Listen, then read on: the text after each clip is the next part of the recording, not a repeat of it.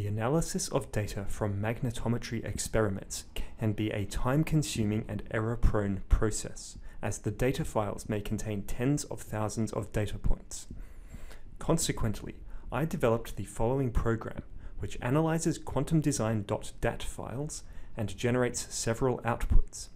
These include a Word document containing origin plots of the data and Curie Weiss fits, and tables of Curie Weiss parameters. This video will first show a demonstration of the program, followed by a tutorial on its usage. In order to run the program, the user first clicks button 1 and browses to the data file to be analyzed.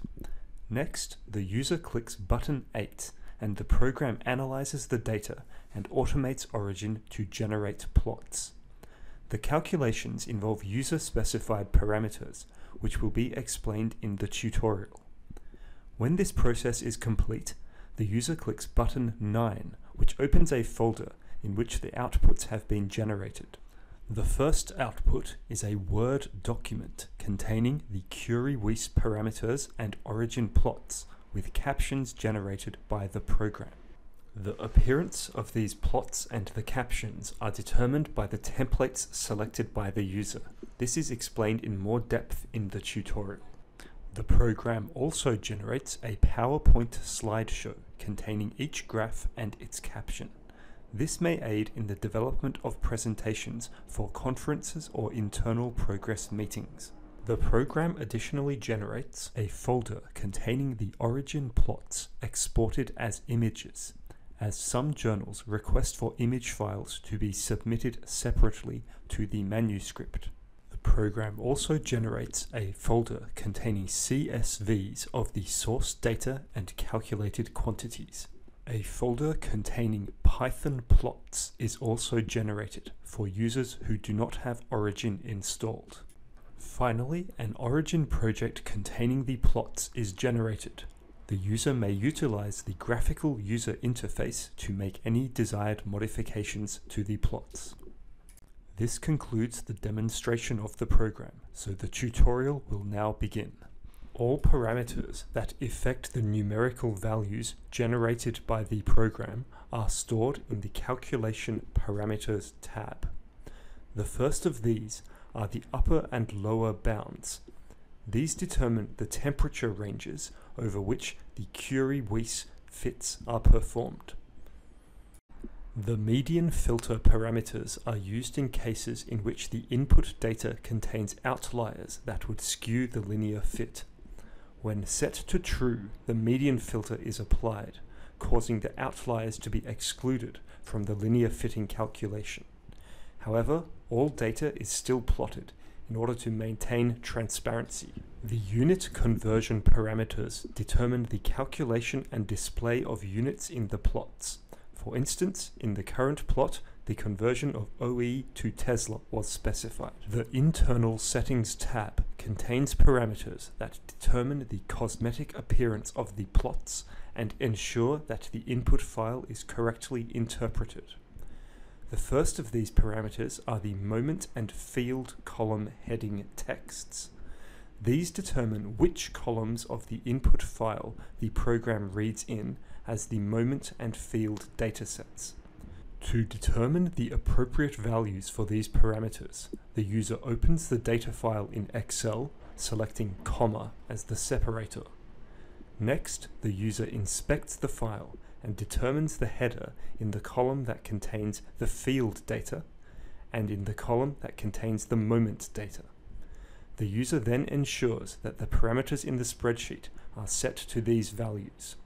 The output folder parameter specifies the location in which the outputs of the program will be saved. To change this, users click on button 2 and browse to their preferred location, or use the New Folder button to generate a new directory with their preferred name.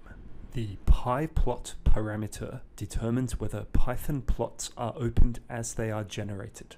This is designed to enable users who do not have Origin installed to modify these plots via the Python interface. The Word template determines the size of the images that appear in the output document and also the wording of the captions. To modify this template, the user first navigates to the existing Word template and opens it in Microsoft Word. Next, the user changes the wording of the captions or the sizes of the images as per their preferences. The user then saves the document with a new name. Finally, the user returns to the spreadsheet, clicks button 3, and selects this new template. The PowerPoint template is modified in a similar manner. First, the existing template is opened. Then, the user makes changes to the slide size and background according to their preferences. Following this, the user again saves the template with a new name, then clicks button 4 in the spreadsheet and selects this new template. To modify the origin templates, the user first opens the origin templates project file. The user then modifies the graph according to their preferences, for instance, changing the color of the plots. This can be done to all layers, including insets.